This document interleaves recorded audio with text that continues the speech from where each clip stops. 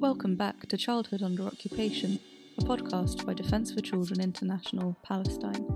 My name's Southern. The Israeli government's programme of settlement expansion is one of the violations of international law for which it is most widely known. Israeli settlements are permanent, civilian, Jewish-only communities built on Palestinian land, including privately owned, confiscated land. Over 600,000 Israeli citizens live in these Jewish-only settlements. These settlements are woven throughout the occupied West Bank, including East Jerusalem, often dividing the cities, villages, and refugee camps of the around 3.1 million Palestinians who live there. Israel's settlements in the West Bank are illegal according to international law.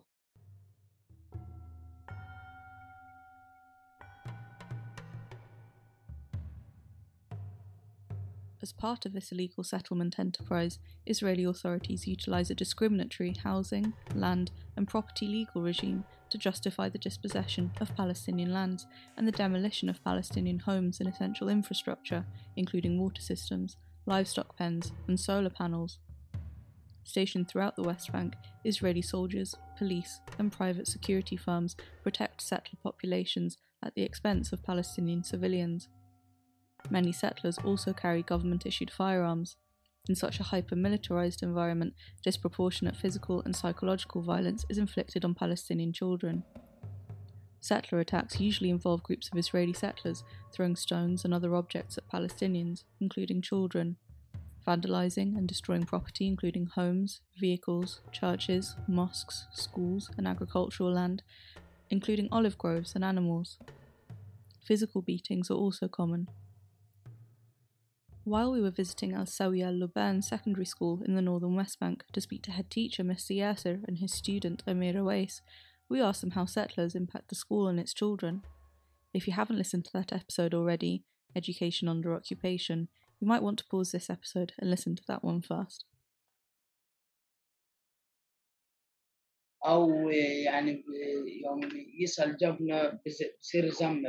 They see settlers on the main road on the entrance of the school, and they usually provoke them either by cursing or shouting at them.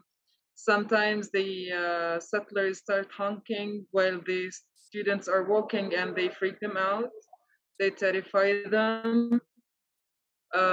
They do some gestures as well, and he wonders why they do this to them while they're not doing anything. Like the students are not doing anything to the settlers, they're just going back home walking.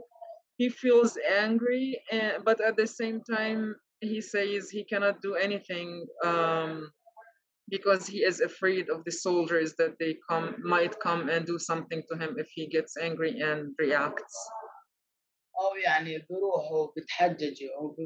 Sometimes they go to the Israeli soldiers, the settlers go to the Israeli soldiers, and they tell them that children did something to them, even though they did nothing to them. And this could put the children's life at risk because the soldiers will react either by detaining or violating or raiding the school. لكن حدث انه دخل مستوطن بالسلاح على هاي المدرسه يعني اللي هي في 2019 الفصل الثاني يعني اللي هو الفصل اللي انا جيت على اثر. Since he became the head of the school, there are no life-threatening violations from settlers. They either do inappropriate gestures for the students while they are going back home, or they curse them, they shout at them.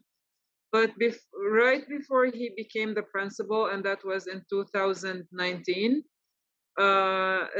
an Israeli settler raided the school with his gun. Even though there were security forces, Palestinian security forces here inside the school, he came and he raided the school with his gun. There was also another incident of a settler while he was driving his car at the main road at the entrance of the school, and students as well as teachers were out of the school, and he was pointing his gun towards them. Settlers do false accusations that students either attack them or curse them, just to let the soldiers raid the school or detain these children. The return to school each September usually means that for Palestinian students living near Israeli settlements, journeys to school and school days will once again be marred by violence and harassment at the hands of Israeli settlers. The Al-Khansa Elementary Mixed School and Al-Jarmak Elementary School for Girls in Tuku were attacked in March 2019 by a group of 25 armed Israeli settlers. The school staff told DCI-Palestine that the Israeli settlers attempted to sneak in, but were stopped by teachers and parents who rushed to the school to help stop the attack. Israeli forces arrived to support and protect the Israeli settlers, firing stun grenades which scared the children. A full school day was lost for over 500 students and teachers.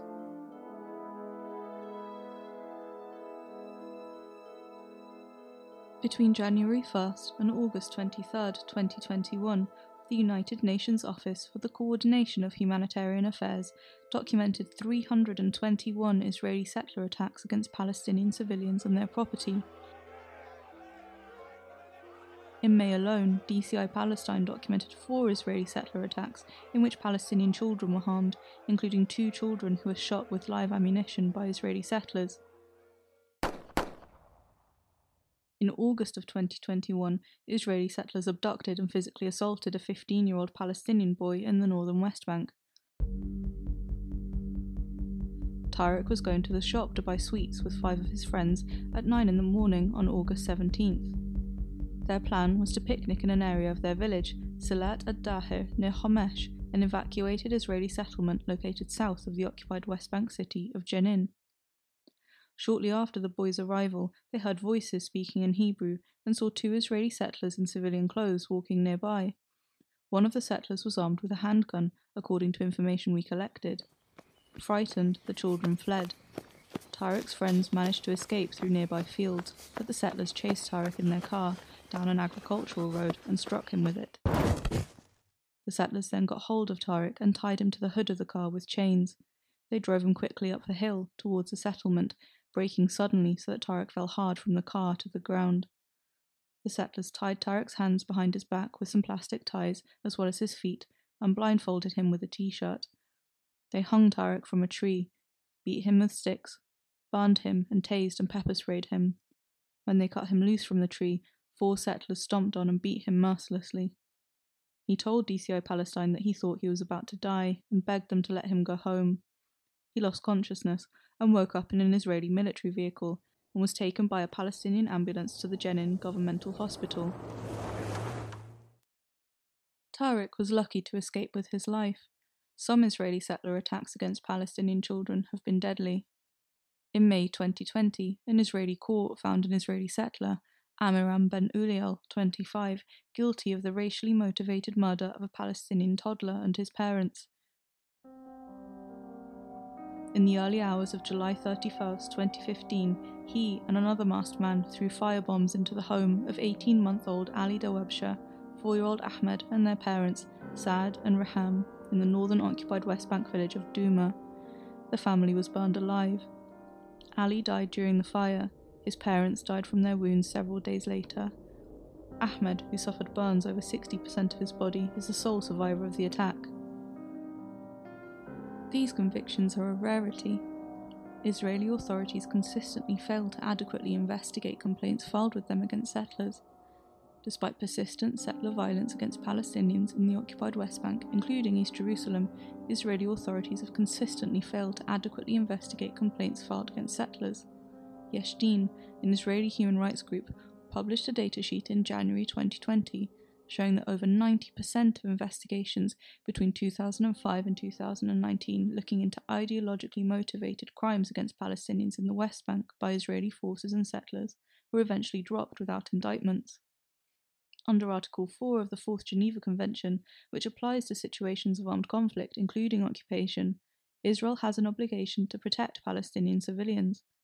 Despite this, Israeli soldiers frequently fail to protect Palestinians from settler attacks and even participate in some cases.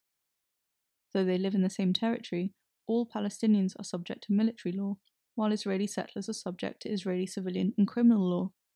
In such a system, It is little wonder that such unchecked and extreme violence from one group of people towards another has proliferated thus. Mr. Yasser agrees. Speaking of justice, he believes that there is no justice. He mentions the story of Amir. He was just walking and laughing in the street, no matter what the reason was. He was just a child laughing with his friend. And as a result, the soldiers came and raided the school and tried to detain him. So, in his point of view, there is no justice whatsoever. DCI-Palestine has documented a sharp rise in the number of Israeli settler attacks on Palestinian children in 2021, and the attacks appear to be increasingly severe in nature. To read our documentation of these settler attacks, visit our website, dci-palestine.org. Please make sure you're subscribed to the podcast. Thanks for listening.